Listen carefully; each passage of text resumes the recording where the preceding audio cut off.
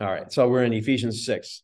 So within this passage from Ephesians 6, verses 10 through 20, there's an exhortation to stand or stand firm, depending on your translation. Now, as we come into chapter 6, verse 14, this is actually the fourth time that this command's been given. Having been mentioned in verse 11, which says, chapter 6, verse 11, put on the full armor of God so that you may be able to stand firm against the scheme of the devil. And twice in verse 13, therefore take up the full armor of God so that you'll be able to resist on the evil day, having done everything to stand firm. So the idea of resisting and standing firm are both there together. The thrust of Paul's words changes tone. As we move out of the ideas of what should we do in the beginning, we're actually told to put on the armor of God to begin with. And in doing the putting on the armor of God, we're to stand firm. Now Paul's tone, when you get to verse 14, shifts. And the command, instead of the implication, the command is to stand firm, having done these four things. The four things that we're going to look at. Verse 14 is having belted, having put on, as we're going to look at today. Verse 15, having strapped on. And verse 16, having taken up.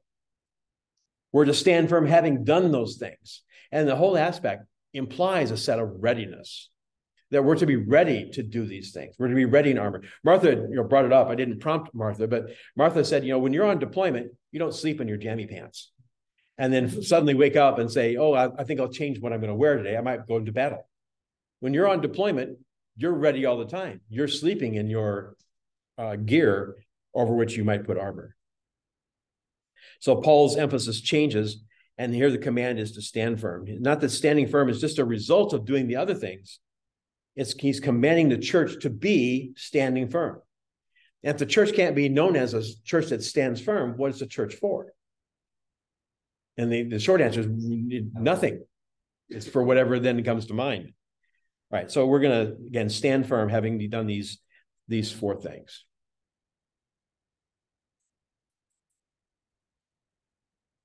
All right, so what we're going to look at today is the idea of having put on, and we're going to look at the idea of putting on the breastplate of righteousness. Okay, so again, the idea of standing firm is that these are not meant to be done, okay, in your mind, put on the belt of truth, put on the breastplate, rather they're all to be done simultaneously. Any of you ever tried doing two or three things at once? How many of you have any of you with success tried doing two things at once, two or three things at once? Yeah.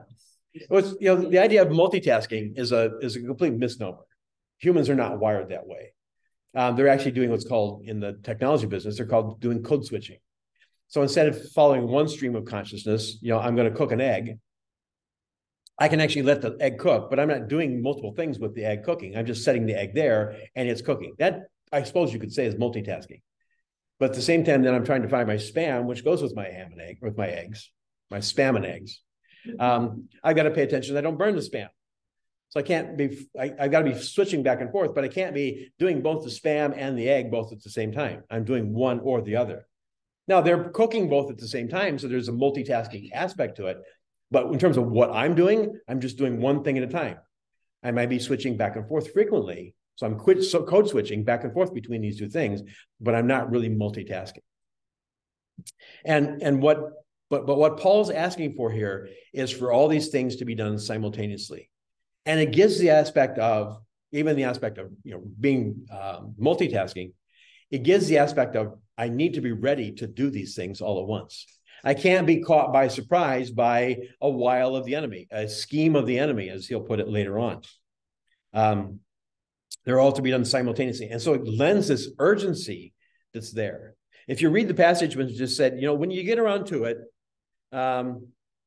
take some weightlifting exercises about being strong in the Lord, and put on the full armor of God piece at a time and see how it goes. There's no aspect of that. There's no aspect of if and then. It's an aspect of rush. This is hard. We're in a battle, and you want to be ready. as we looked at a few weeks ago. For our struggles, not against flesh and blood, but against rulers, powers, against the world forces of this darkness, against the spiritual forces of wickedness in the heavenly places. And Paul's not articulating necessarily a hierarchy in those verses, but he's saying between here and the throne of God, there are people who are arrayed in armor and battle against us. We ought to be ready for those attacks. There's also a sense, too, where in highlighting the sense of urgency, when you come to 2 Peter, which, again, we've been looking at in the men's fellowship, in your faith supply moral excellence, and your moral excellence knowledge, and in your knowledge self-control, and in your self-control perseverance, and in your perseverance godliness, and your godliness brotherly kindness, and your brotherly kindness love. You get the idea here of planning, submitting, evaluating, being disciplined, executing, trusting, and resting. But you get the sequential idea that you do this, and then this, and then this, and then this. And that's not what Paul's saying here, all at once. Ready, be ready for the battle. So the emphasis is it's urgent.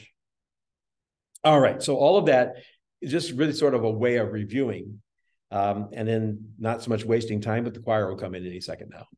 All right, so last week when we looked at, we stopped with Ephesians 6:14. Stand firm, therefore, having belted your waist with truth. And now we look on having put on the breastplate of righteousness. So I'm going to have you, let's see, let me stick to my script.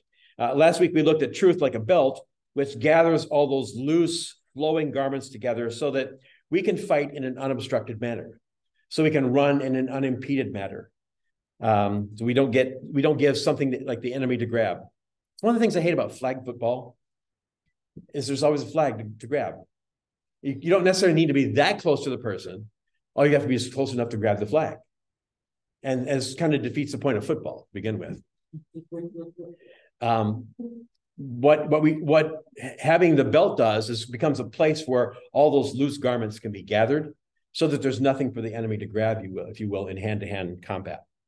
But now we move to the second phrase, understand firm, having put on the breastplate of righteousness. So let's take a look at 1 Samuel. I've got them up here. So if you want to just pay attention here, you can write these things down. But 1 Samuel chapter 17, verse 5. This is going to seem to be unrelated, but I'll come around to why it is. So 1 Samuel 17:5, and he had a bronze helmet.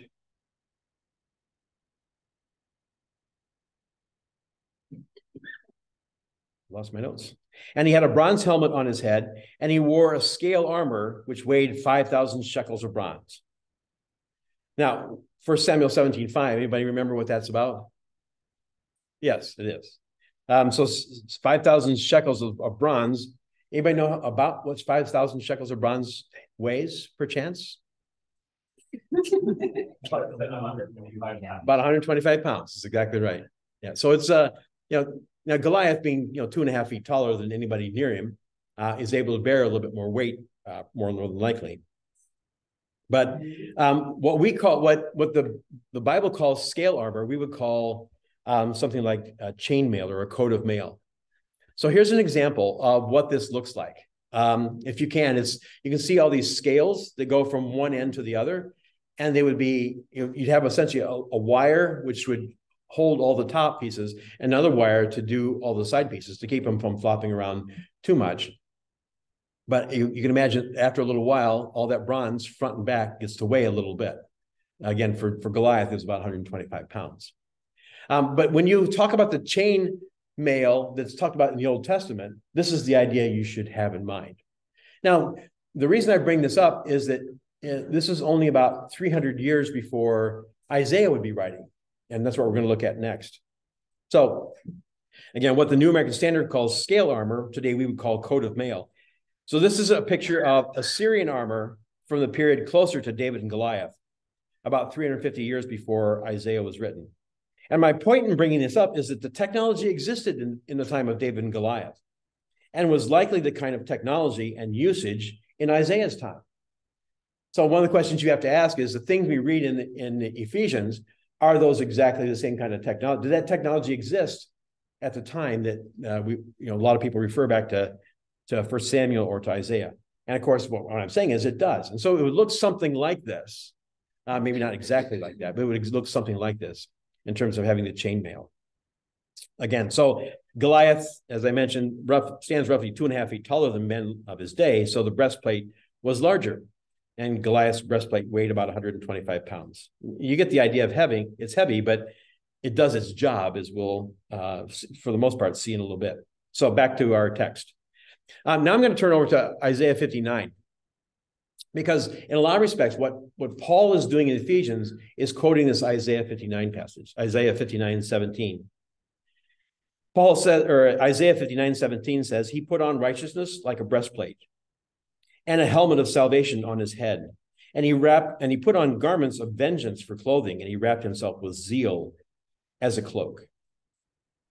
So we'll get into what those mean. We're just going to walk through this passage together because it lends light on what is it Paul would infer is the meaning we want to bring forward. What's the principle we want to bring forward from Isaiah, written 650 years before Paul or so? What's that meaning we want to bring forward that Paul's trying to hone in on? And it's obvious. It's not hard to determine. But the first question we have to ask is, who's the he?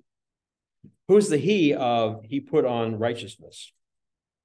We'll go back to verse 15, where it says, the Lord saw, and it was displeasing in his sight that there was no justice. So imagine, if you will, a lawless society. And lawless society where the police force isn't doing what it should be doing, and the people aren't caring. And it's difficult to even worry about justice and peace in your society. That's what Isaiah is decrying as a prophet. And he's decrying it not from his point of view, but from God's point of view. And God says, the Lord saw, and it was displeasing in his sight that there was no justice. And in turn, then, God gets upset, and God says, this is what's going to happen. And then by the time we get to verse 17, talks about it in the past tense, and he put on righteousness like a breastplate and a helmet of salvation on his head. It is the coming king, the Messiah, who will come to bring justice and act justly. He'll act righteously. He will bring righteousness into the land. So that's when I say, when Paul's bringing these things up from Old Testament view, he's bringing them up as these armaments are battle tested. They were done by the king. They're done by the Messiah king. And so you can use them too. They're used by the Spirit in his life. So again, the he here is the Lord himself. So this breastplate was a coat of mail. It covered the body from the neck to the thighs, or the chest area. And it consisted of two parts, one for the front and one for the back. So there's some question comes in. Sometimes commentators will say, well, the only thing that's mentioned is the breastplate, and therefore it must be you wore the front and the back. Which part of your kidneys don't you want protected? It's a kind of a silly question. Which part of the armament don't you want to have covered? But again, the language that Isaiah uses, he put on righteousness like a breastplate. So in our English language, we call when someone mentions this is like that, or this is this like that, that's called a simile, correct? So Isaiah uses a simile to say that Isaiah is the important part about what Isaiah is putting on is that he put on the breastplate? No. He put on righteousness like a breastplate. He wore it front and back. No matter what he was coming or going or rising or standing, righteousness defines the king, the coming Messiah king. Righteousness defines what he's trying to do and be within the community, within the city and the state. The important part is that Isaiah is trying to tell us is he put on righteousness. And if you get nothing else out of the next, the last 2 weeks and in the coming 3 or 4 weeks, understand that the armor of God, the important part isn't the armor. Those are metaphors. Those are similes for the underlying character that he expects the body of Christ to have. He expects the body of Christ to have truth. He expects the body of Christ to have righteousness. He expects the body of Christ to have the gospel. And the metaphors just help us understand in a kind of a visual way what it is the church is supposed to be doing. So don't miss that point. The metaphors of the armor are interesting, but as I mentioned last week, God doesn't want a bunch of little soldiers running around. He wants the church of Christ to be known by these characteristics and these qualities. And as such, it prepares us for warfare. So the important thing is Isaiah was trying to tell us he put on righteousness. It was visible to all who observed that this was his character and this was his style. So, so a soldier's armor that covers from chest to essentially the thighs, from front and back. The breastplate is something was meant to be. Do I have it here? Let me come in here. 1 Kings chapter 22 says, now one man drew his bow and at random and struck Ahab, the king of Israel, in a joint of the armor. And he said to the driver of his chariot, turn around and take me out of the battle, for I am severely wounded. Shoot up here amongst us. One of us got to have some relief. For the choir just came in. When I talk about the chain mail or the scale armor from 1 Samuel 17 or Isaiah 59, this is a Syrian armor about the same period of time. So this is what it would look like. Just keep that visual in your head. It would be these scales of bronze, which had a tendency to weigh a lot. And these scales of bronze. But you can see that if someone happened to be shooting at just the right oblique angle, like a Patrick Kane shot in one of all of a sudden the hockey metaphor just went completely out of my head. But an oblique shot by Patrick Kane, somehow that arrow pierced one of the joints. And it kills, and it mortally wounds King Ahab, and so he pulls off to the side. And you remember, King Ahab. It was prophesied that dogs would lap up his blood. And where did King Ahab die? In his chariots, near a bunch of dogs. And so they lapped up his blood, even as they escorted his body away. So if you can picture then these arrows getting in one of the joints, that's what happened to fulfill prophecy. So back to chapter 6, verse 14 of Ephesians. What was I quoting here?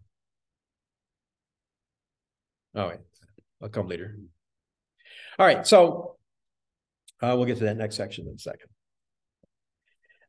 So now we move from observation to application by asking some rather involved question. What is this nature of this righteousness? Because we hear about righteousness a lot. But we have to ask a question because it's one of two kinds of righteousness. Now, I'm not going to give you a pop quiz as to which one you think I mean, because I haven't told you anything. So that'd be unfair to answer my questions without me giving you any information. It'll be fun for me, but not so much for you. Is this righteousness imputed, or is this righteousness experienced? Imputed. Huh? Imputed. That's one answer.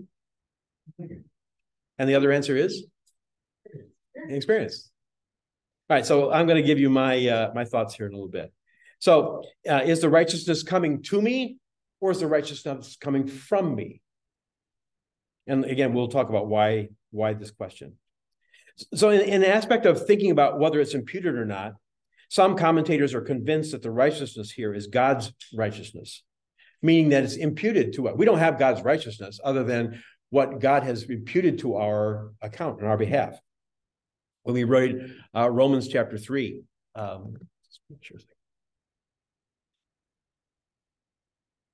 when we read Romans chapter 3, but now apart from the law, the righteousness of God has been revealed, being witnessed by the law and the prophets.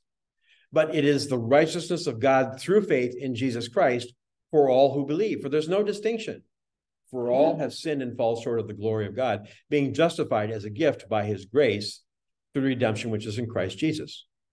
When we think about the order of salvation, several things happen all at once. Once we've been elected, we've been called, and all at once, the Spirit brings to our mind the ability to repent, brings to our body by making us alive in Christ. And so we're regenerated, we're justified, and we're adopted. And these things happen all at once. Again, all immediately, not all sequentially. So when we read this passage, it becomes important to us to kind of understand that when he's talking about, I stopped in the middle of the sentence. So as being justified as a gift by his grace through the redemption which is in Christ Jesus, whom God displayed publicly as a propitiation in his blood through faith. Again, what's propitiation? Here's your real pop quiz for today, because this one you should know. Substitute is sort of right, but substitute for the purpose of what? Of what? Reconciliation. Reconciliation is accomplished because of this, yes. Amen. You're all close, but not close enough. No, propitiation is the satisfaction of wrath.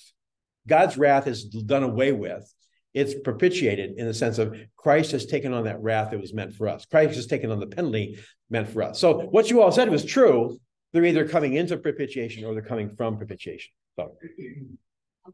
So this was displayed publicly as a propitiation in his blood through faith. This was to demonstrate his righteousness, God's righteousness, because in God's merciful restraint, he let the sins previously committed go unpunished. For the demonstration, that is, of his righteousness at the present time, so that he would be the just and the justifier of the one who has faith in Jesus.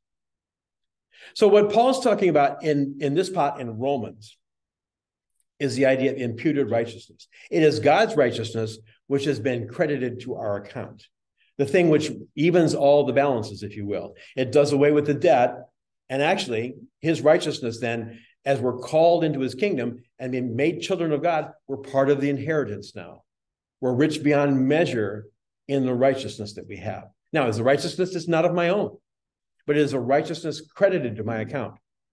And if you think about Jesus's role here on earth today, he's either an intercessor praying for us, or he's an advocate praying for us when we've messed up, reminding the Father that God's righteousness himself has been imputed to this individual because of faith in Christ.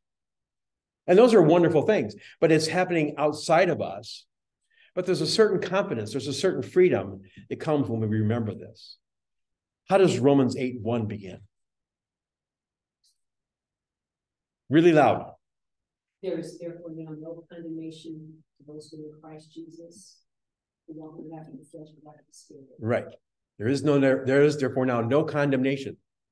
Imagine if you're going into battle and you're encumbered with the aspect of, I'm not ready, I'm not worthy, what am I going to do? How am I going to do this? Are you going to fight your best? No, you're going to fight hesitatingly. You're going to fight with things rambling through your head and being not paying attention to what I'm supposed to be doing. I'm supposed to be defending the person to the right of me and to the left of me. I'm supposed to be defending against the arrows. I'm supposed to be thinking about how am I supposed to be righteous in this aspect? How do I declare truth? How do I act like truth? How do I be like truth? If I don't have a clean conscience about my righteousness and I'm in God's army, I'm not really a good soldier, am I? But what we find is that if this is talking about imputed righteousness, it's the imputed righteousness which prepares us for battle because it makes us have a clean conscience. It gives us the freedom to know that we're fighting on the right side, number one, and we're fighting with God as our strength and our supply. So there's an aspect where this view makes sense. And so we have God's righteousness. We find when we get to Romans 8, as we said, there's no condemnation. The mind's not encumbered of what if someone finds out my sin, or will I be discarded or set aside? There's freedom of consciousness. There's freedom of conscience. There's no accusing conscience that hinders us from being focused on the spiritual battle that's ahead. And, even though Satan is a roaring liar and seeking to devour people, we're not concerned because we have a clean conscience. F.F. Bruce said, just in contrast, though, so that's the ethical point of view, in the imputed point of view, in that it's a righteousness which comes from without. And again, this was the common commentator point of view for pretty much all commentaries written up through about the mid 20th century. But then some things started to happen as people start to discover or put two and two together and get four. They start to see different patterns in Scripture. They came up with a different conclusion. So a lot of the commentaries written in the last 75 years or so have the idea that it's not it's not imputed, but rather it's experiential, or it's ethical, and if you think that actually coheres with the idea of what's going on with truth. Last week, one of the things I said is that if we're proclaiming truth, one of the follow-ons is that if we're proclaiming truth and being truth, then from that truth comes righteousness. Not just in terms of my righteousness as a standing before God, but my righteousness as seen by the community. Because think back what we said in Isaiah 59. Let's see if I can get there real quick.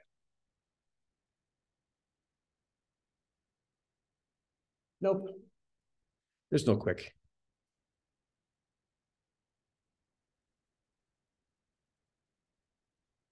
There we go.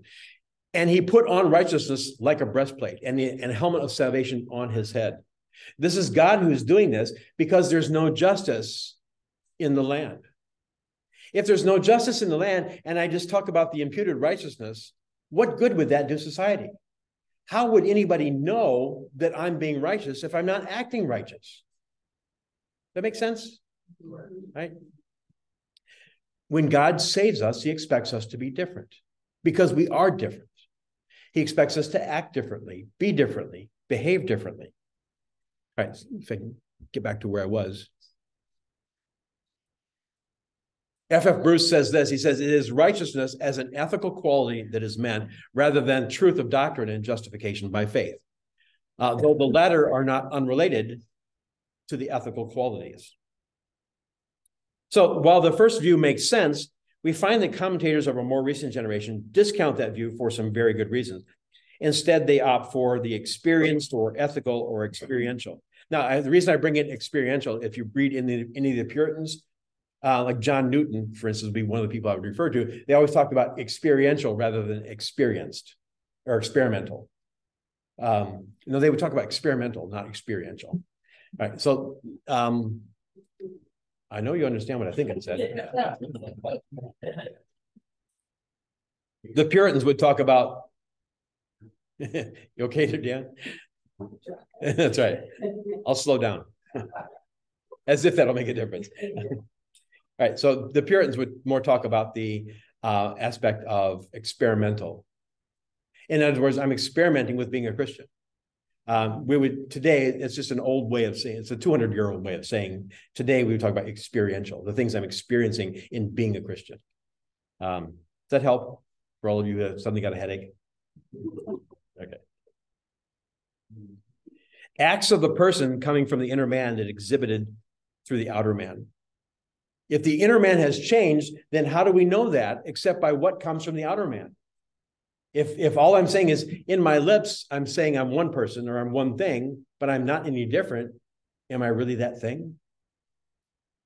And yet what we find is thinking about Isaiah 59 in relation to what Paul's talking about here in Ephesians. He's saying the Messiah King comes and he's different because of a lack of justice in the land. He brings justice, not just in people's minds, but in people's experience.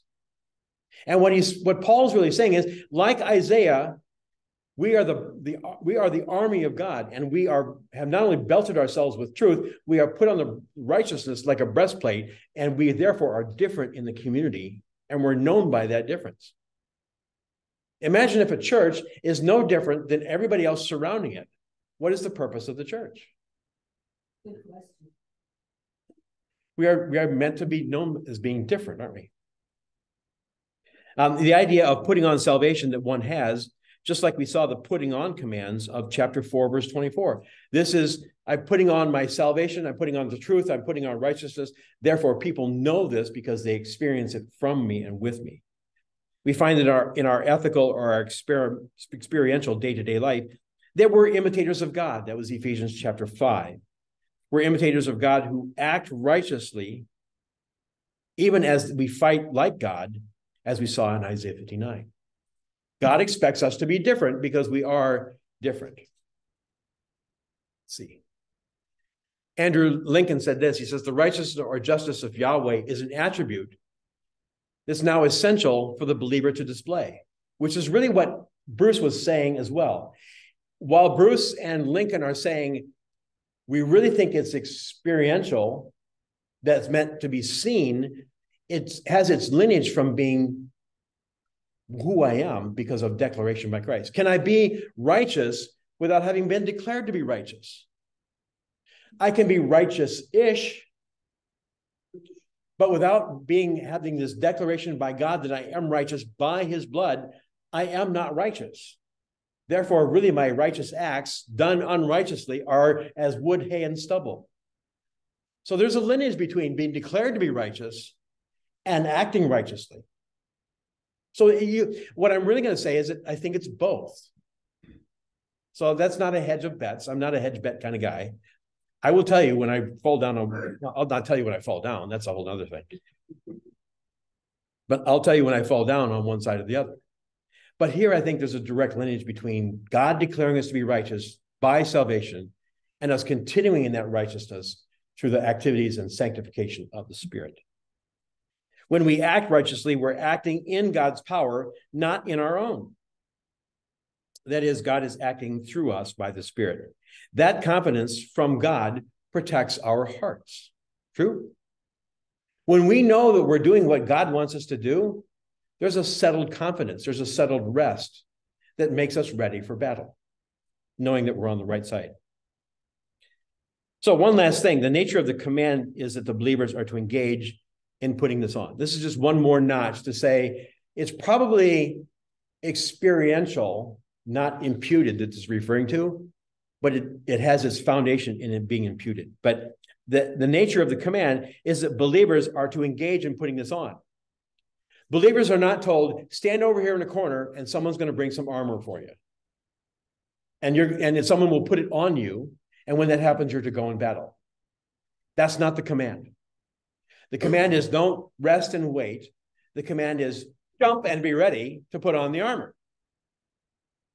It's something we do. It's something we have to do. And much as we read in 2 Corinthians, where we're to take every thought captive, there's an activity where we participate in sanctification. Sanctification isn't something that God just brings it to me. I let go and I let God. There are other words for that. Rather, we participate with God in our sanctification by the power of the Spirit, not on our own strength necessarily. But as we're in the Word, as we're empowered by the Word, as we're meditating in the Word, as we pray about the Word, God, by his Spirit and the Word, makes us different and we act differently. So the nature of the command is that it's not passive. Forensic righteousness or accounted or reckoned righteousness is passive. We don't do a thing. God does all the accounting in the backroom operations, but he does it based on what Christ has done. Sanctification is us participating with the Spirit to do things and to act in a righteous way. As we talked last week and reviewed earlier, we're to be ready, and being passive is not being ready. It's not being ready, it's not getting ready. The process of sanctification, of living the Christian life, is us cooperating with the Spirit of God by the Word of God to be imitators of God. And when we do this, there is joy as compared to, as we read in Ephesians 4:30, what happens when we don't walk in the Spirit? We read in Ephesians 4:30, we grieve the Spirit, right? When we're not ready, we're actually grieving the Spirit. We're not doing what God has commanded. We're not being whom God has commanded. We're not being the imitators that he's asked us to be. So how do we decide? And while I still hold that there is only one interpretation of Scripture, there are many applications. But here's a case where both sides, both understandings, actually can be the point of the passage. I can't be righteous without God's righteousness. But I can't, and Paul and James would agree on these statements. If I'm righteous, I'm going to act righteously. And so you're bound up into really having to present both ideas, and both ideas are actually true. So I think Paul could be speaking to both those things. In our Christian experience, forensic righteousness or accounted or reckoned righteousness is the foundation of who we are. When we become saved, we are counted as righteous in Christ. It is Christ's righteousness imputed to us, and we inherit that nature. We receive it as we become regenerated. We act the way we do because we are made new. We are justified, and the Spirit of God then resides within us. We have a clear conscience to do the good works of God for which we were recreated, which is back to Ephesians 2:8-10. What I hope you begin to see is that as we've looked at these, we're not done yet. Don't be packing up your Bibles.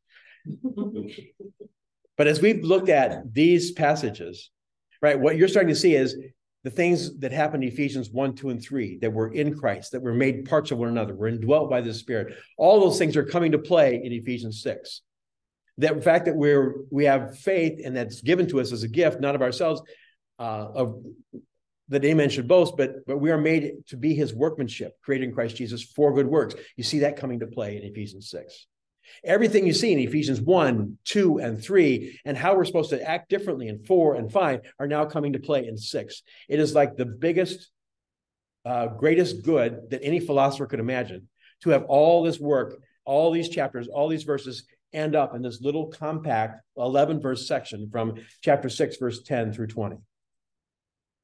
Everything here in chapter 6, verses 10 through 20 is the culmination, the implication, the result of everything he's been talking about in the first 5 chapters. I hope you see that. What we have, as we've been looking at today in terms of righteousness, is that we are recreated to do good works. And from that, the church is made able to do righteous things. Truth begets righteousness, yes? We are able to be righteous because we have proclaimed truth and are acting in truth.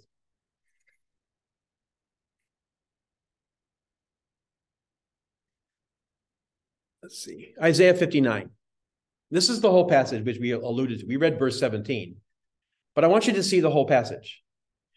Now the Lord saw, and it was displeasing in his sight that there was no justice. And he saw that there was no one, and was amazed that there was no one to intercede. That then his own arm brought salvation to him, and his righteousness upheld him. He put on righteousness like a breastplate, and a helmet of salvation on his head. And he put on garments of vengeance for clothing, and wrapped himself with zeal as a cloak. According to their deeds, so he will repay wrath to his adversaries, retribution to his enemies. To the coastlands he will deal retribution.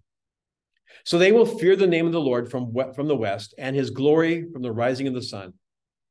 For he will come like a rushing stream, which the wind of the Lord drives. A redeemer will come to Zion, and to those in Jacob who turn from wrongdoing, declares the Lord.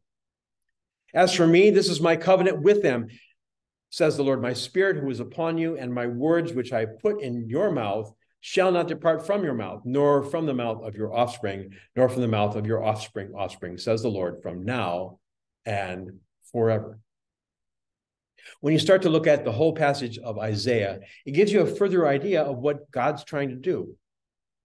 What God's trying to do is, with God's army, with the church that's coming, which was predicted in the Old Testament, that there, even Isaiah, right, to bring the light to the Jews is too small a thing.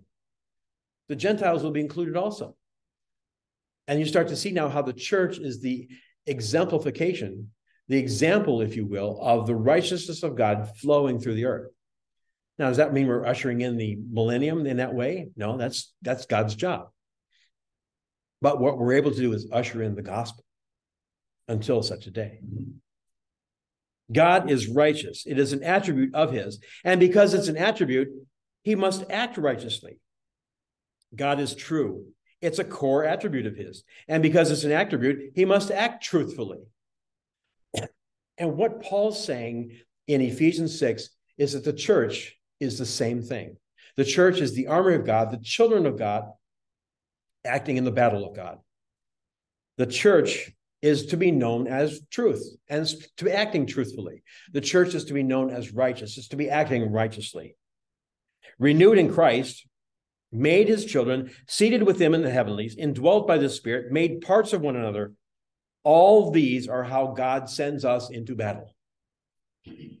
Not only should we be confident and free from conscience issues of our past sin, as the church is the army of God, indwelt by God, we should remember that God expects us to be righteous, to act righteous, and to act righteously with zeal.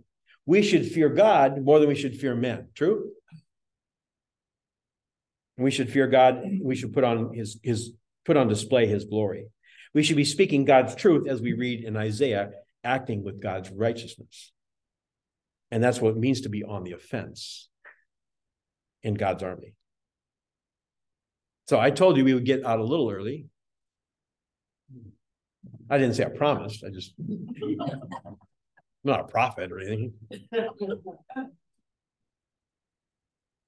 But any questions that come about as a result? So when I say act righteously, anybody unclear what that means? Anybody? Let me put the question to you. What examples of what does it mean for the church when he's talking to us and us as the army of God, putting on the armor of God? What does it mean for the church to act righteously? Yeah.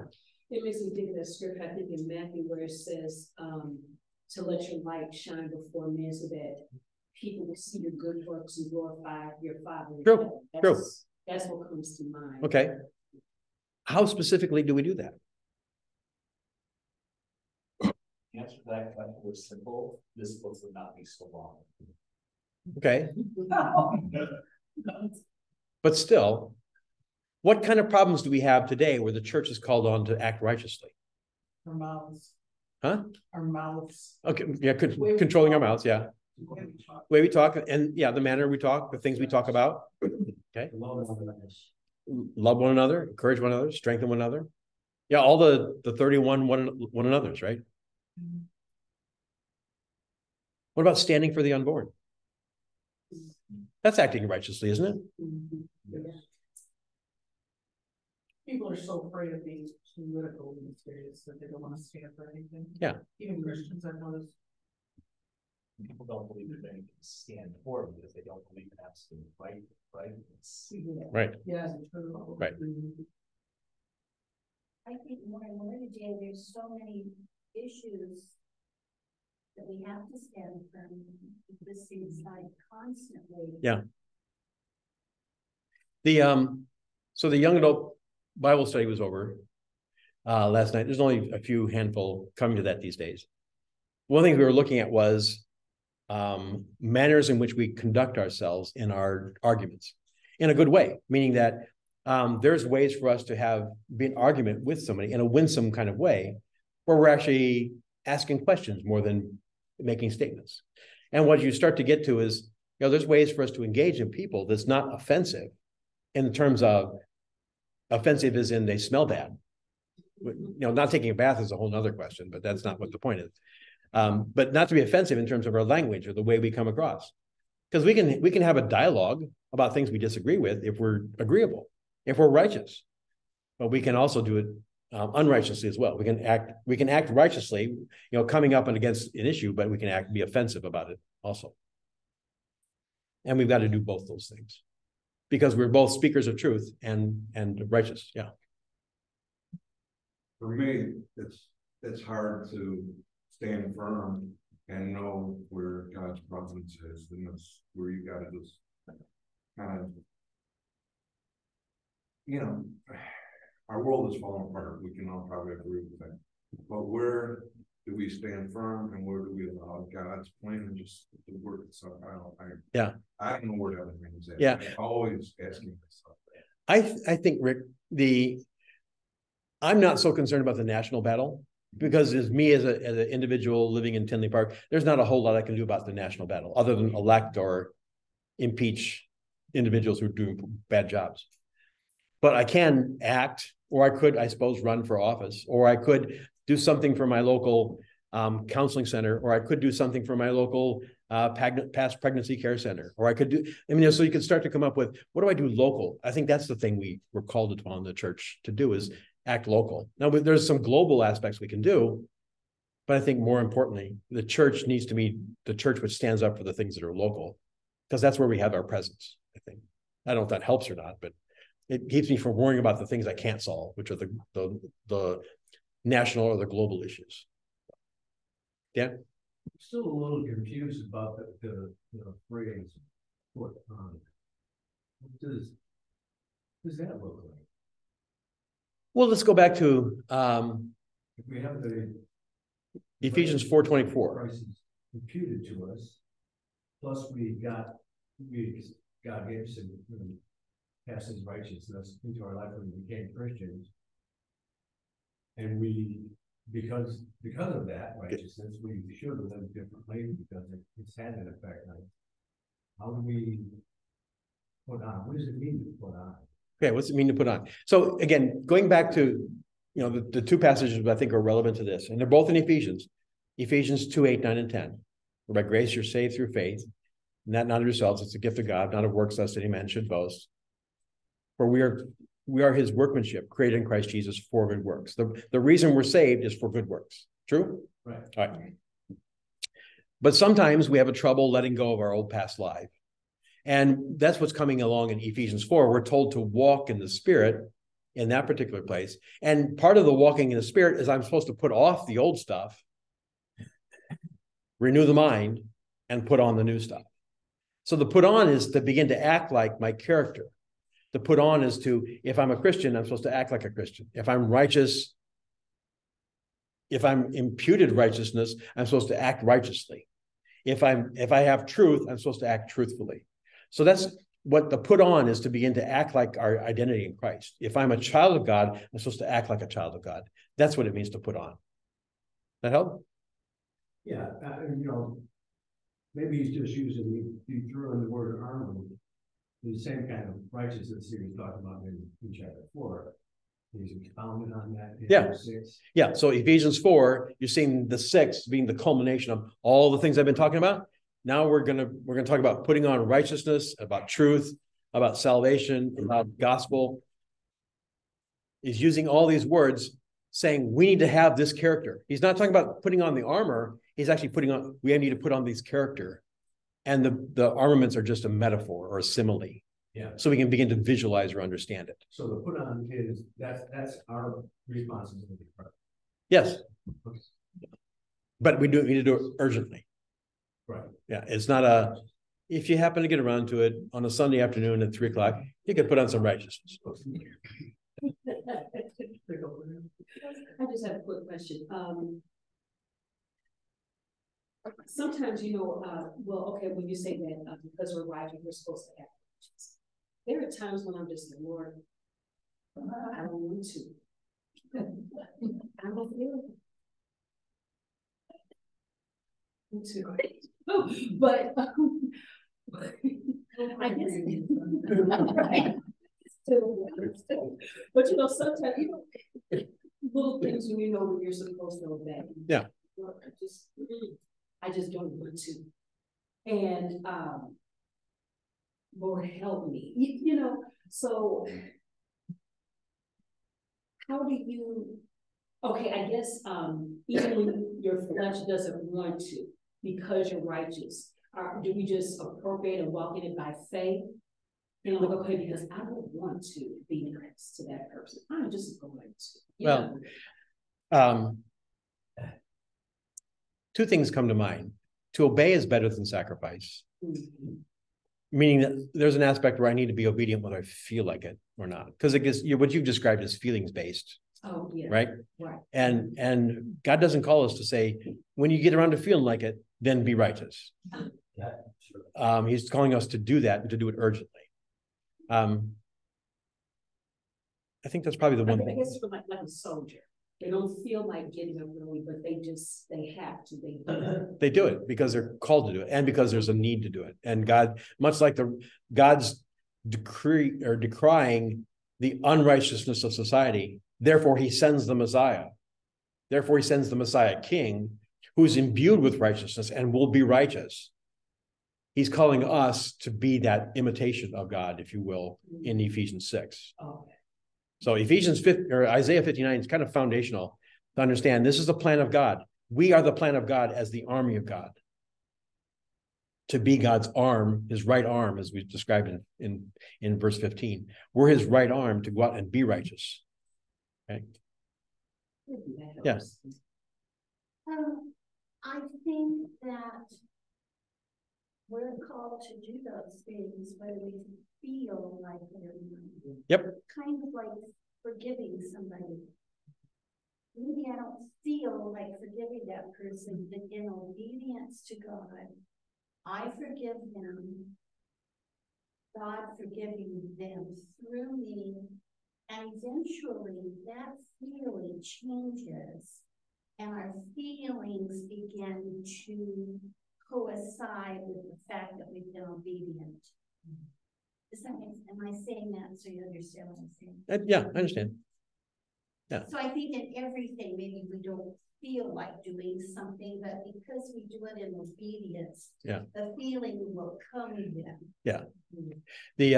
I always, when everybody talks about feelings about, I don't feel like I love this person anymore. I don't feel like this. I don't feel like that. I always feel like